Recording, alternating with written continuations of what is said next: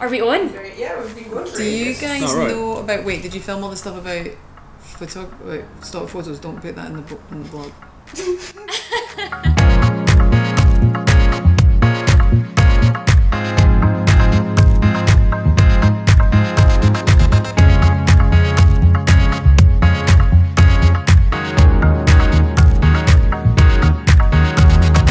Good afternoon, good evening, good Welcome to Decanter Wankers.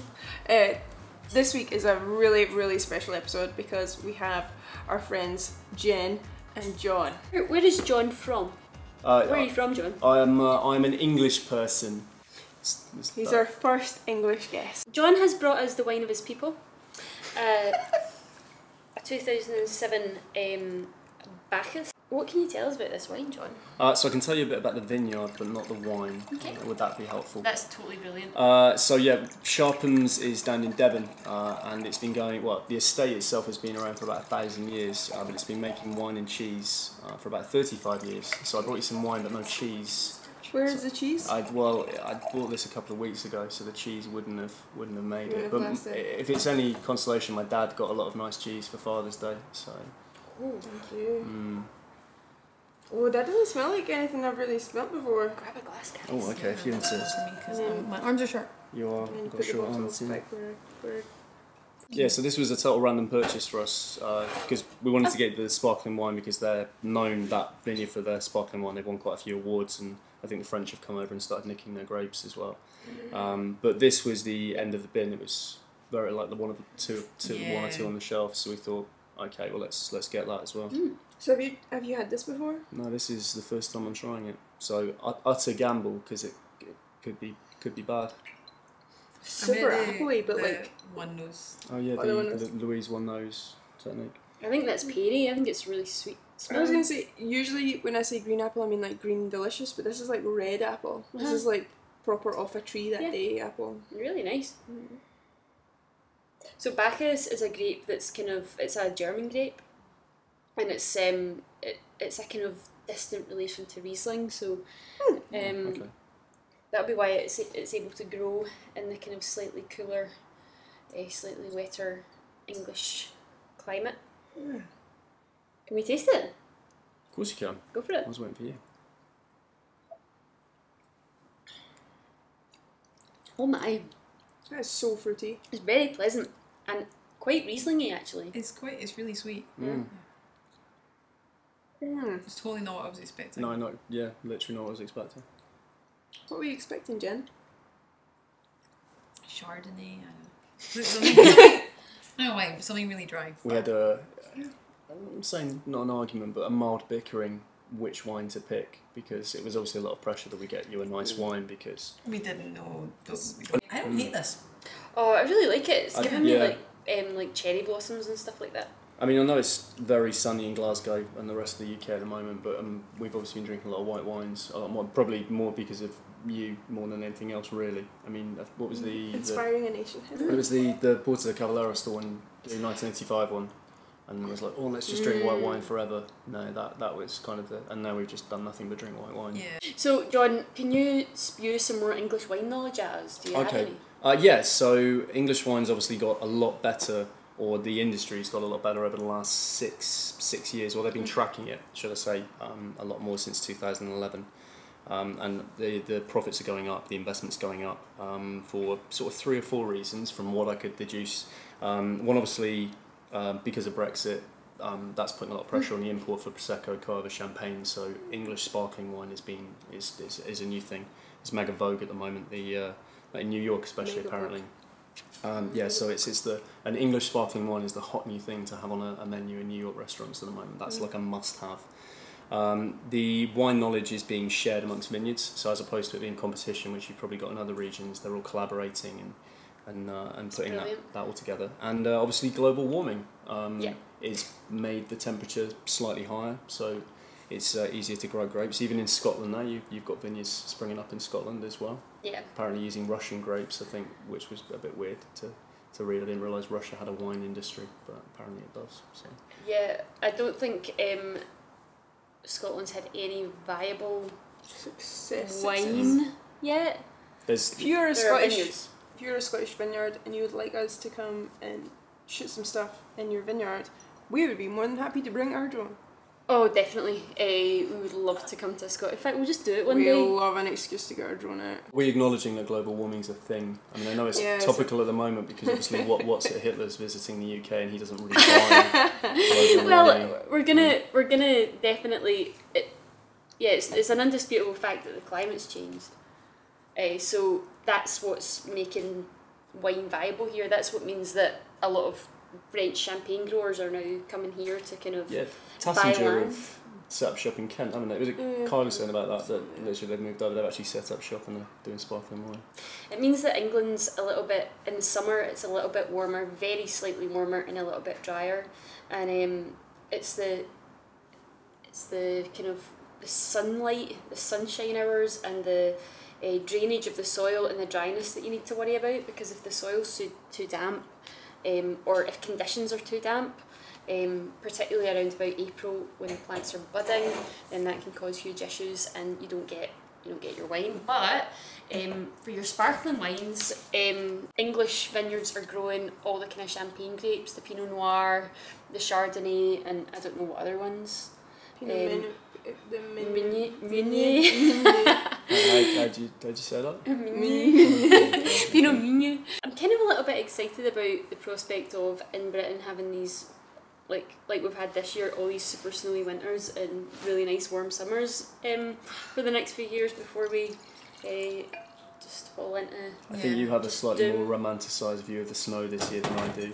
So, yeah, probably. Yeah. Also, well, I mean, the snow is pretty. It is very pretty. The hot weather, I just want the Scottish weather back. Oh no. We were sat out having a drink in, where were we, down near, just off George Square. We were sat outside having a drink and this girl walked by. What'd she say?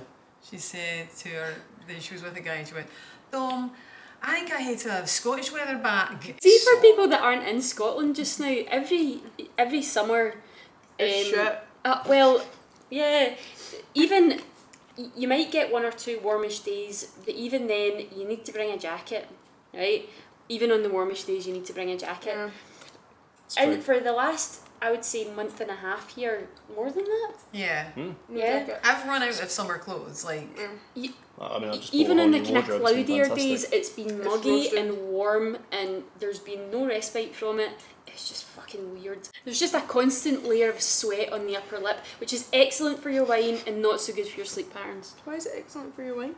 Because we're producing better and better English wine. Right. I thought you meant like having a salty upper lip. I thought that too. I was like, does that cleanse your palate between mouthfuls? Does it like a salon? Like just gives you something. Just like a, what is it? Like a margarita. Like a margarita, yeah. Why do you guys like drinking wine?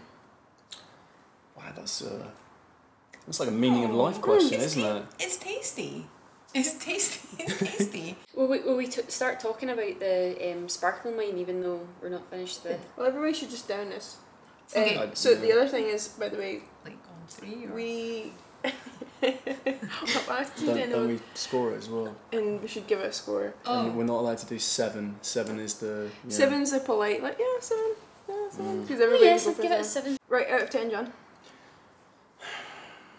I'm going to go 8.2. I do like it, but I'm kind of like, it's quite sweet, I don't know. You're allowed to go up to 6.9. Okay, I'm going to go 6.9. So, like, I like it, and I would drink it, but I don't, like, love it. I need to work out my scoring. It's like schedule. I'm going 8. I'm going 8. The reason that we're drinking this today was a few years ago. It was my dad's 70th birthday, and I don't know if you ever tried to buy presents for your loved ones, especially your parents who have lived a long life and literally have everything you could possibly imagine or want. Yeah, they have all the statues, all the ornaments, all the jewellery. Statues? Statues? What's... Yeah. What kind of statues? I think I'm thinking of my gran who had like every statue under the sun. I mean, what do you mean by statue? Yeah, what? Statues mainly of frogs. It was my dad's 70th birthday, and it'd been a few years of buying crap from B&Q and it just going in the shed and it being worthless. And I was like, right, what can I get this guy? So I thought instead of getting a present, I thought we'd do something every month for a year. So I said, right, it's your 70th, so every month on the month we're gonna do something. We're gonna go out and have an experience, so cute. which was a really good idea. It really paid off. So we went for like a jazz night, like in London, because he really loves jazz. We went to the Royal Marines Corps boxing final, like black tie kind of event. And one of the ones we went to a vineyard, which is literally just around the corner from where I live, which was SHARPHAM's, and I sort of looked online and they had award-winning sparkling wine and cheese and all that. So that was what initially sort of hooked me in, and we went there, and we had this whole sort of vineyard tour day, and that was the sparkling one. I was like, wow, that's nicer than most champagnes I've drunk. Oh, you've hyped it now. Oh, so much hype. Now. Can we? Yeah, why Can we not? sniff it? I feel like Oh, So you don't burl this one because it's fizzy, no burling. you can burl it. you can burl it. Yeah, anyway. You can also decant. Like, there's a huge. People get quite heated on the internet about whether or I not have to you can say that decant, smells fucking gorgeous. sparkling wine. That smells. That is. Oh, you're right in there, Jen. You've gone for it. I'm tasting. Oh wow.